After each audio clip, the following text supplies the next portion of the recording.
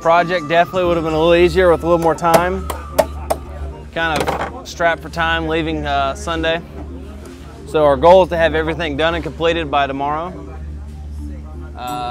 which it's going to happen.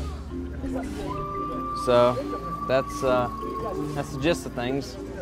We had two smaller houses, we're combining them, which is one of the pluses about our design is we took two houses and put them together because the need was a bigger facility.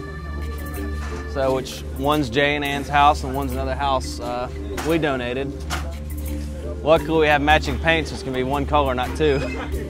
What I'm doing is how we put the four joists together. It's called banding.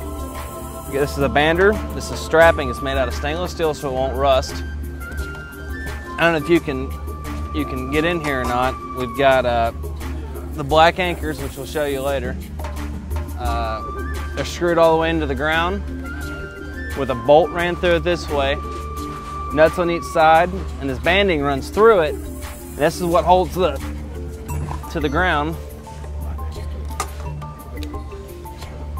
We don't need this because it's not caving in, okay? See how it's solid on this one side? This is what you put on the other side to make it solid, but see, it's not touching. Oh, you're strapping that to the helical anchor? Yes. Gotcha. Okay. Correct.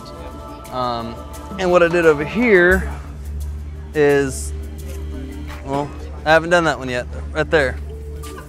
We've strapped them together. You can get a good, view of this right here because you didn't get to see this on the other one. Banded here, tilted sideways. That holds these together, so that way they don't separate. Gotcha. Then we'll put plywood on top of it, screw in, that'll also hold it together, and it's not going anywhere.